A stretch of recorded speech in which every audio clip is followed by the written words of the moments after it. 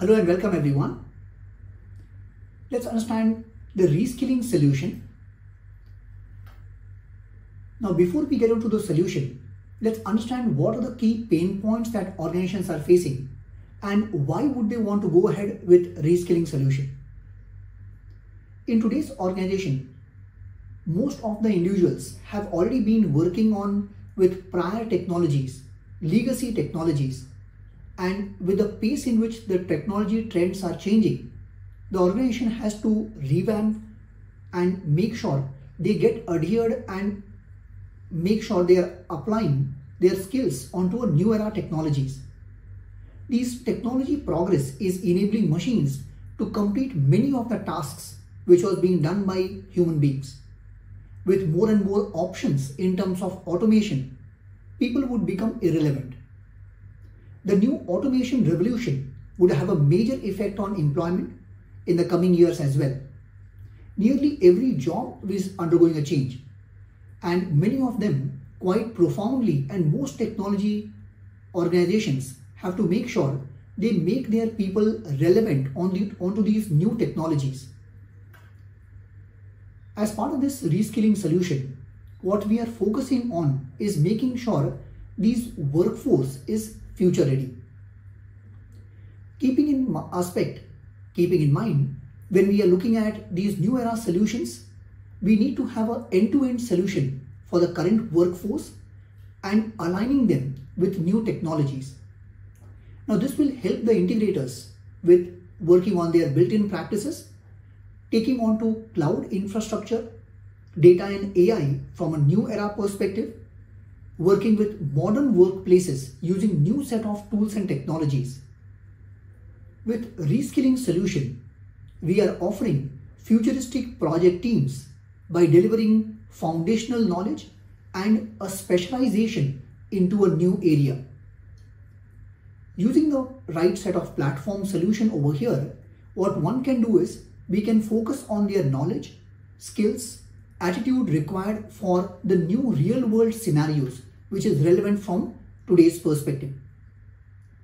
As far as these learning solutions are concerned, we need to have an end-to-end LMS support with learner enrollment, learning delivery, learner assessment in terms of their skills, adoption, and lot of resources required for their reading and implementation at a single place.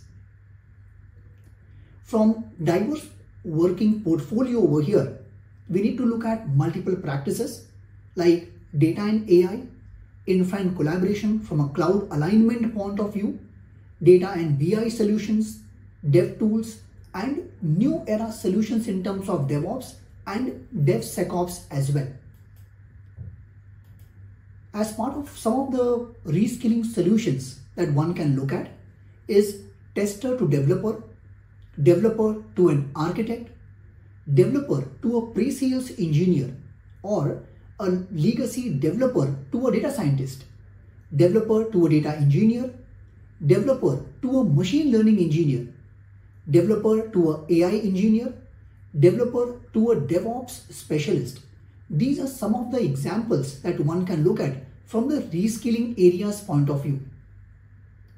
One of the key value propositions I would want to bring forth once it comes to your reskilling solution is leading to creation of a workforce which will enable the IT companies deliver projects on emerging areas, emerging technologies as well. Now, once organizations are going for this reskilling solution, the end objective that they are looking at is looking at this existing workforce, getting them prepared to take up new roles and responsibilities as project leads, project team members on latest technologies. Along with this, once you look at the reskilling solution, here the focus is in terms of ensuring there is a least attrition that we have within the organization, and the existing workforce can be reskilled on newer technologies. As an outcome of reskilling solution, we can get the existing workforce to adopt new technologies and start working on these shop floor areas from an implementation point of view. Thank you very much for being with us. For more updates and information, you can subscribe to our YouTube channel